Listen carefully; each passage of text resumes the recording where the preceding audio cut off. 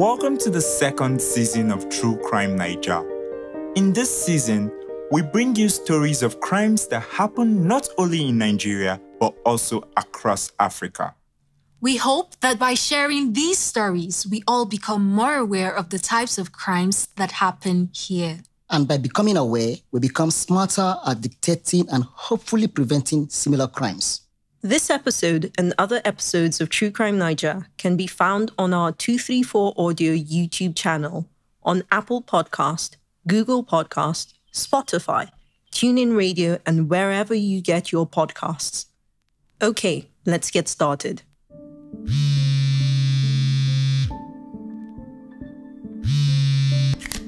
Alhaji Kabir, if you want your son, pay us now.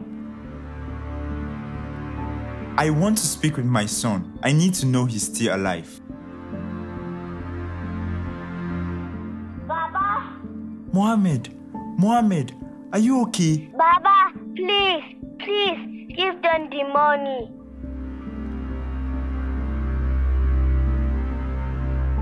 Mohammed, it's okay. Don't worry. I promise I will give them the money. I have money. Baba, please, they say if you don't pay, they will kill me. Baba, please.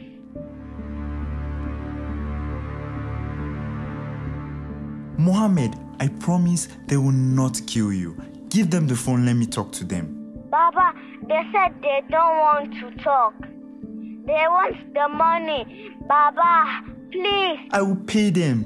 They won't. Hello?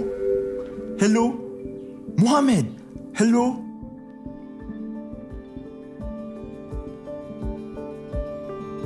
Hi, I'm Anthonieta. I'm Richard. And I'm John. And this story could save your life.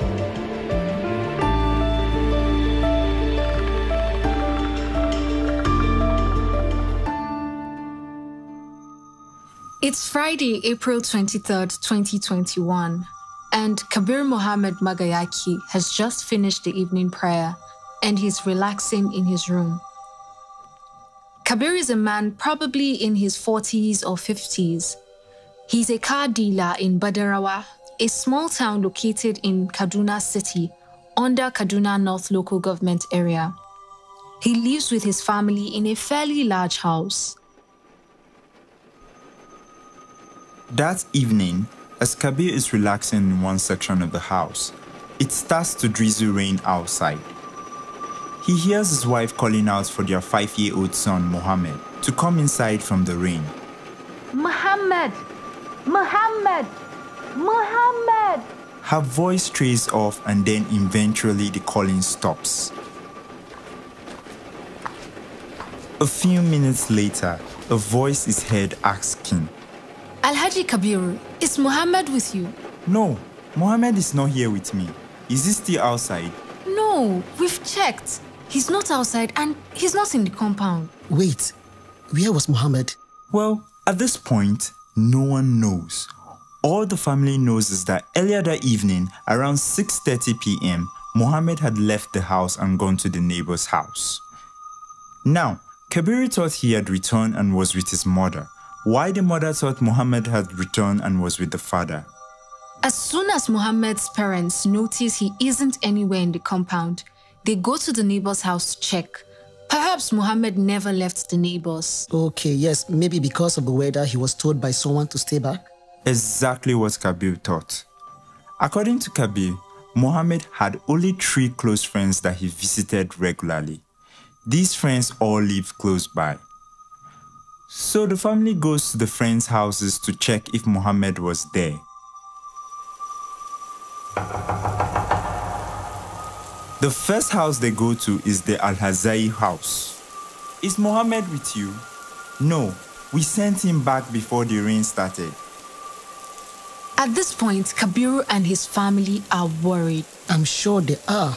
They then check the other houses, but no one could tell them where Mohammed is. Oh God. At this point, the clock had already struck 11 p.m. and it's raining heavily. Kabir and his family decide to go back home and continue the search the next day.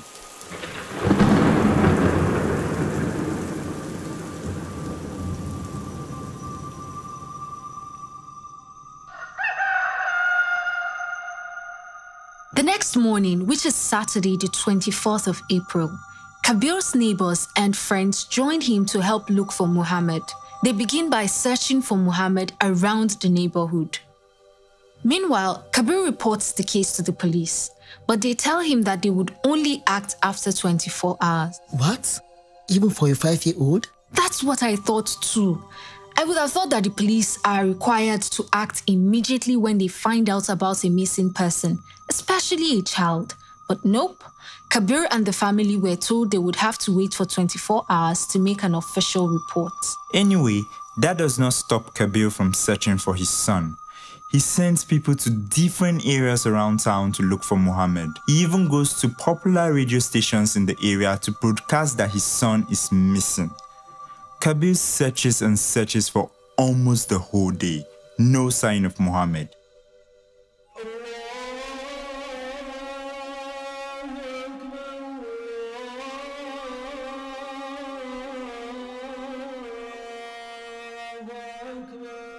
Around 4:15 in the afternoon, he goes home to eat his food and say his mid-afternoon prayers.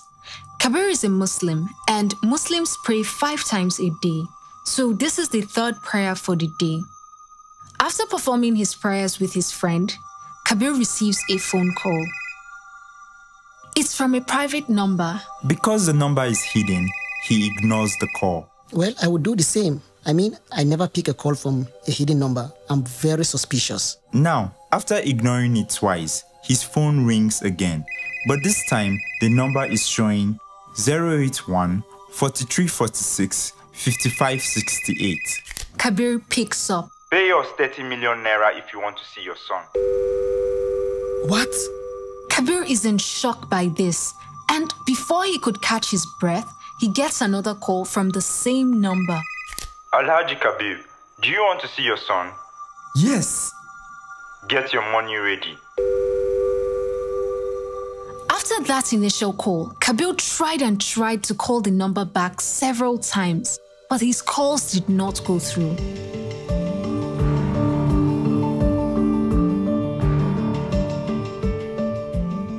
On Monday, the 26th of April, that's 2 days after the first call from the kidnapper, Kabir gets another call, this time from a different number. The caller tells him to bring the 30 million naira if he wants to see his son alive. Kabir tries to negotiate the money, telling them that 30 million naira is a lot of money. That's about $75,000, right? Right, at the exchange rate of 400 naira per dollar. So at this point, when he tries to negotiate, the kidnapper tells Kabir that they actually never intended to kidnap Muhammad. What? I don't understand. They were actually targeting Kabir's older son, Muhammad's brother, who is 20 years old. According to the kidnappers, they had actually been keeping track of this older son's movements. They had details of where the older son would be, how he was going, the car he was using, and they also knew the time. Does that mean they were watching his family? Yes, I think so. God, this is scary. I know. Kabir continues to negotiate. 30 million is too much. Oga, please reconsider and bring back my son. Okay, bring 28 million. Hold on, you can speak to your son. Wait, even the 28 million you're asking for, I don't have. But then the kidnapper says something that stops Kabir cold. Alhaji Kabiru Karamotus, the car dealer. Kabir is in shock when he hears this. Only people who know him and where he works know this name. At this point, Kabir is furious, but his friends who were around him managed to calm him down. I'm glad that you know what I do for a living. Please reconsider what you are asking from me. You can pay us 25 million. With the way things are in the country right now, I don't have 25 million. How much can you pay? 500,000. 500,000? What is 500,000? What rubbish? This 500,000 is something that I can spend in less than 1 hour. The last amount I'm willing to collect is 15 million naira. The next afternoon, that's Tuesday the 27th of April, Kabir gets a visit from a man named Abdul Hamid, who might have been a family friend. After exchanging pleasantries, Abdulhamid pulls out his phone and shows Kabir a picture.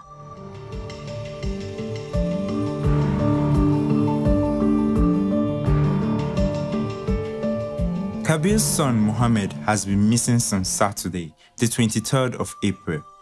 Kabir has been contacted by someone who says they have kidnapped Muhammad and they want a ransom for his return. As Kabir is negotiating with the kidnapper, he gets a visit from a friend. During the visit, the friend pulls out a phone to show Kabir a picture. What is in the picture?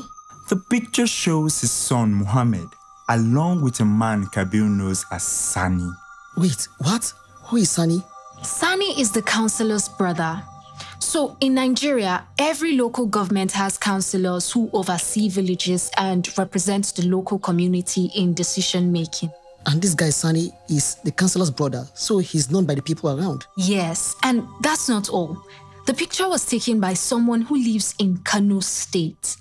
Remember that Kabir and his family are in Kaduna, a different state. Right, okay. So somehow Sani and Muhammad are together in Kano State, and someone took a picture of them together.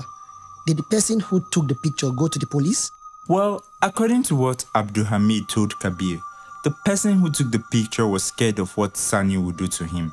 Wow, so this guy Sani must be very dangerous. Yeah, well, he's the councillor's brother, so he's politically connected. But get this, he was also a former soldier in the army. He was a lance corporal. He was dismissed in 2013 after a court-martial in a case of attempted murder. What? And they let this guy out into the general population? Yes, just like that. So the person who took the picture did not want to get involved, but he did also get the plate number of the car they were driving. And when Kabir gets this information, he immediately forwards the picture to the police. Kabir has been sending the police the phone numbers of the kidnappers, and he had been keeping them updated each time they spoke. What did the police do? Did they try to find the person who took the picture? Well, we don't know if they found the person who took the picture in Kano or not. All we know was that after the picture was shown to the police, they asked Kabir if he had Sani's number so that they could use it to track his movement. Kabir did not have Sani's number at the time, but later that day, he manages to get the number for friends who know Sani. After getting the number, Kabir tries to call, but it doesn't go through. The police then punched the number into the Truecaller app to see the name that was registered on the number. And get this, the name that pops up wasn't Sani. What? The name they got was Adamu Galadima. Who is Adamu Galadima? It turns out that Sani also goes by the name Adamu Galadima. That's his birth name, but he is better known as Sani. While he was still at the police station, Kabir gets a call from the kidnappers. This time, the police were ready. They tell Kabir to ignore the phone call until they could trace the number. After the police get what they needed, Kabir picks up the call. And this is when he hears Muhammad pleading for him to pay the money or the men would kill him. Kabir assures the son that he wouldn't die in their hands and that he's going to pay. Wow, this is heartbreaking. Was this the phone call we had in the beginning? Yes, the reenactment. So at this point, Kabir is crushed. All he wants is his son back. The kidnapper calls Kabir the next day, Wednesday, and tells him to bring any amount of money he has. Kabir tells them he has only ₦1 million, which they agreed to take. Bring the money to Kaduna Airport Road. No, I know that road. It's deserted and dangerous. You have my son, I won't put myself at risk as well. Fine. Take the money to Jim Harrison Hotel. Jim Harrison Hotel is a hotel in Zaria, which is a city in Kaduna. Kabir agrees to take the money there, but before heading out, he calls the police to inform them and to ask what he should do. The police advised him to go ahead and pay the kidnappers, and they also told him not to worry because they were tracking the kidnapper. But wait, so at this point, they are tracking Sani's number, right? Right. So we think it's actually Sani that Kabir is going to meet. Exactly. Okay, but I thought Sani was in Kano. That's where that picture was taken of Sani together with Muhammad, right? Yes, but Kano is close to Zaria, like a 4-hour drive, so it's possible that Sani drove back to Zaria to collect the money. Okay, well, did the police at least go with him to help secure his safety? Or, wait, if they could track Sani, did they try to arrest him? Well, we don't know for sure, but from what we could find, Kabir was not accompanied by the police when he went to drop the payment. And it doesn't seem like the police attempted to make an arrest at this point. So Kabir arrives at Jim Harrison Hotel and he stays in his car as instructed by the kidnapper. He was told to lower his windows and drop the money. But was he able to see their faces? No. And after dropping the money, the kidnapper calls him to confirm that they had the money and that they would call him later to tell him where to pick up his son. Kabir drove back home and he and his family waited for the kidnapper's call. But they waited and waited. Oh no. Call never came.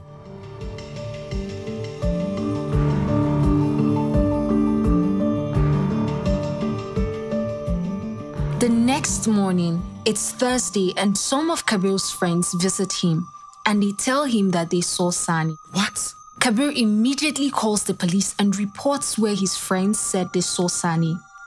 But Kabir does not wait for the police. He goes to the local vigilante office to get some help, but there was no one there. So instead, Kabir gets his son and some friends and they drive over to where Sani was reported to have been seen. When they arrived, the police were also pulling in. The police arrest Sani. Thank God they can finally find Muhammad. After the arrest, Kabir goes back home where he gets a suspicious call. That's not good. It's not. The person on the call tells him that the person who kidnapped his son was his neighbor, Nazifi, from the Alhaji house. What? Alhaji house? Wasn't that the house Muhammad visited before he was kidnapped? Yes. According to Daily Trust, Nazifi was the next door neighbor from that house. So Kabir calls the police, who then arrest Nazifi. And remember, they also have Sani in their custody. According to Kabir, the police find out that Muhammad was taken and left at a kiosk or concession stand somewhere in Kano. Okay, great. So we have a location now. Yes. So that same day, Thursday, Kabir and the police drive to Kano and they get there around 6:30 p.m. They find the kiosk and meet with the owner who tells them Sani came to the kiosk with a 5-year-old.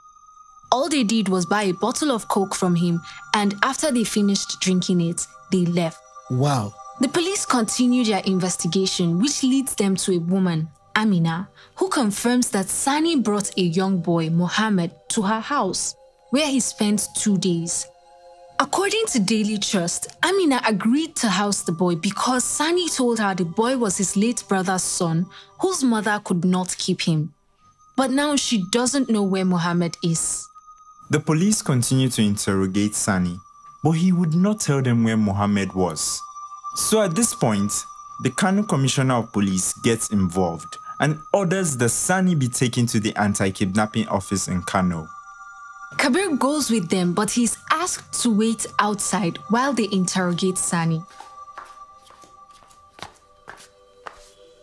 Kabir paces back and forth, anxiously waiting for them to come out and tell him where his son is. Within 5 minutes of interrogating Sani, the anti-kidnapping officers come out.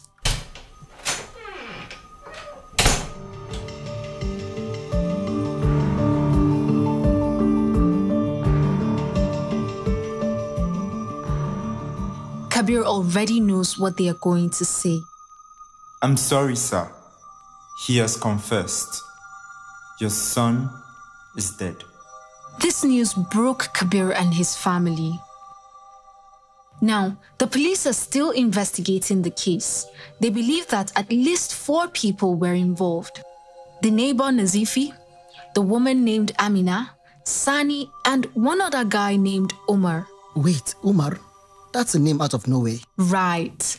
According to Daily Trust, the police believe that Nazifi, the neighbor, lured Muhammad to the house and then sent him on an errand where Sani was waiting to kidnap him.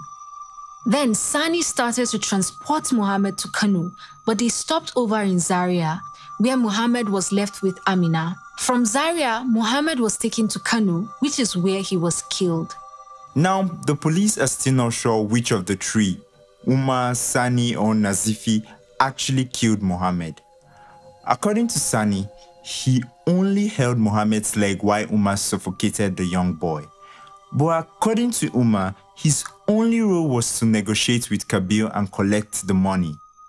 His share was 150,000 naira. And Nazifi has denied any and all involvement. He claims he's been framed. But Sani and Umar both allege that Nazifi was the mastermind and that he's the reason why Muhammad had to die. Yeah, because Muhammad would report that Nazifi was the one who sent him on the errand, right? Right. So according to Sani and Umar, that's why Nazifi ordered them to kill Muhammad.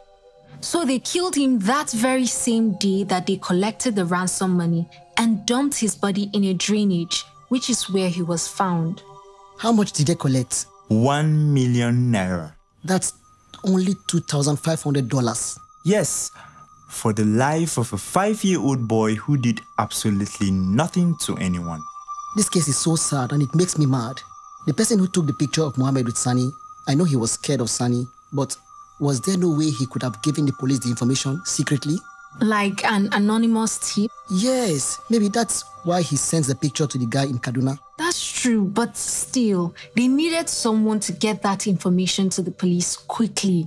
In cases of child abduction, time really is very critical. And the police in this case, I think maybe waiting 24 hours was too long. That was critical time lost, And I can't figure out why they didn't go with Kabir when he went to drop off the ransom money. And if they were tracing Sani's movement, couldn't they have arrested him before or after he picked up the ransom payment? I know, I was wondering the same thing. But you know what? Kabir really tried. He did everything he could to save his son, and in the end, his persistence was the reason why Muhammad was eventually found. I don't really think there was anything Kabir and his family could have done to prevent this. So parents, hug your children a little tighter tonight. And tell them you love them. Join us next week for another episode of True Crime Naija. This time, we take you to Uganda, where police were able to solve 2 mysteries that seemed unconnected. True Crime Naija is a Triple E Media production. Production copyright 2021 Triple E Media Productions. This episode of True Crime Naija was produced by John Iwodi, Anthonieta Kalunta, Richard Anyebe, Nico Rivers, and Sam Tabakaji. Executive producer Rahmat Muhammad. Special thanks to Rabia Hadejia and Mala Iwa Gbado Ikaleku. Stay alert, stay alive. See you next week.